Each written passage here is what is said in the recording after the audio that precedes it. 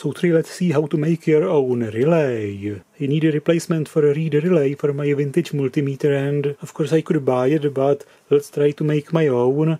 I have these reed contacts. I will put one into a plastic tube from a broken pan, and I need some plastic rings, and I will basically wire the coil between them using some scrap wire from some scrap coils, transformers, electromagnets, motors. I have to choose some suitable plastic rings on it.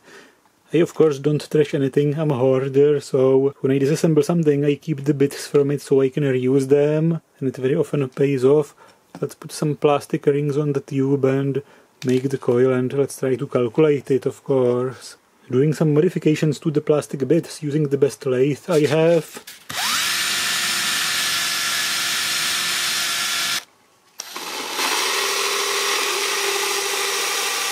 Removing possible remains of grease. Nice. Now of course the simulation of the solenoid and finding the right diameter of a wire. Unfortunately this calculation is only in the old calculator, not yet in the new calculator or calculator, but I plan to add it. The supply voltage is 5 volts, the current density in the wire is 2.1 amps per square millimeter, so it's not going to get too hot.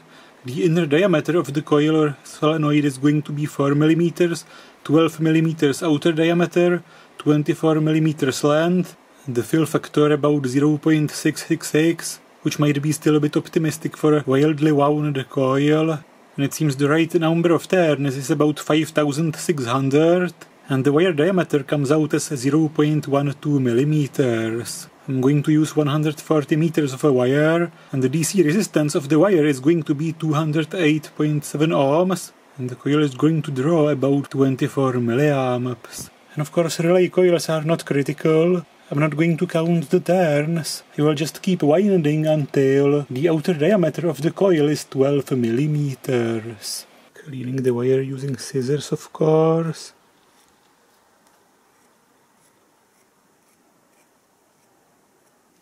And the termination, this is the trickiest. And of course just an absolute idiot would just leave this super thin wire hanging from it. It would break.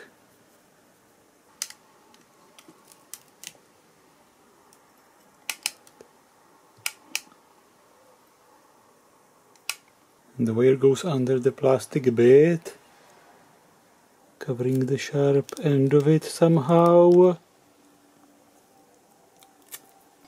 gluing the bits in place.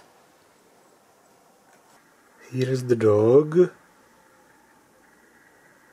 And now the whole magic is just putting this tube on a metal rod in this drill. It has a little bit of friction, but it can actually spin on it, limiting the torque and preventing the wire from breaking, hopefully. And this is on a pen and it should unwind freely. Of course I would need 3 hands ideally here, but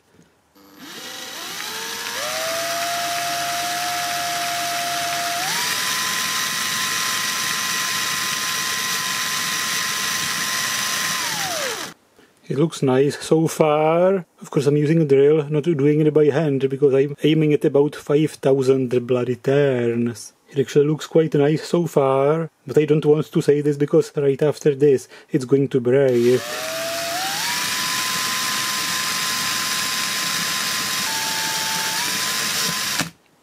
Of course I broke it, so I just cleaned it both ends with scissors. I touched it with a soldering iron with some solder and rosin. Let's fold a tiny bit of a sticky tape around it, and that's it.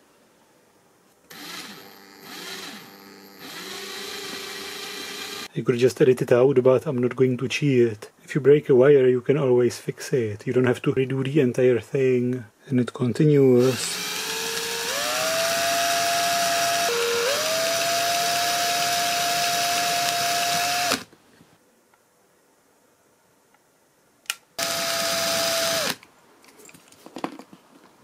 Let's call it finished.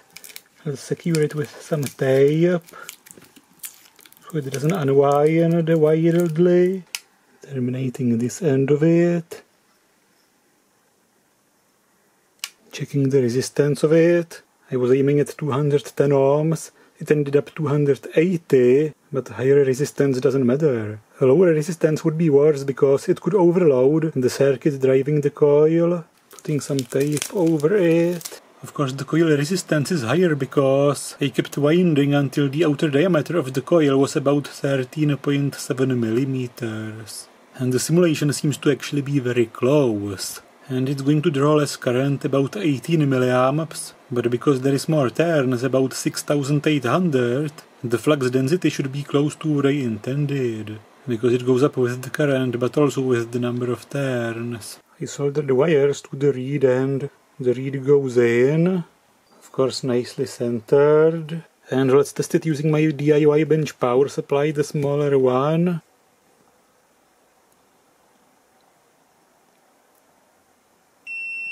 It turns on at about 2.6 volts and off at about 1.4 volts. Of course relays typically have a hysteresis and they typically should turn on at about 70% of their nominal voltage or less, which seems to be right here. The relay is nicely sensitive. I quickly tested it in the multimeter and it was working, so let's give it better wires because the wires are going to be the only mechanical support of it. And putting a thick heat shrink over it.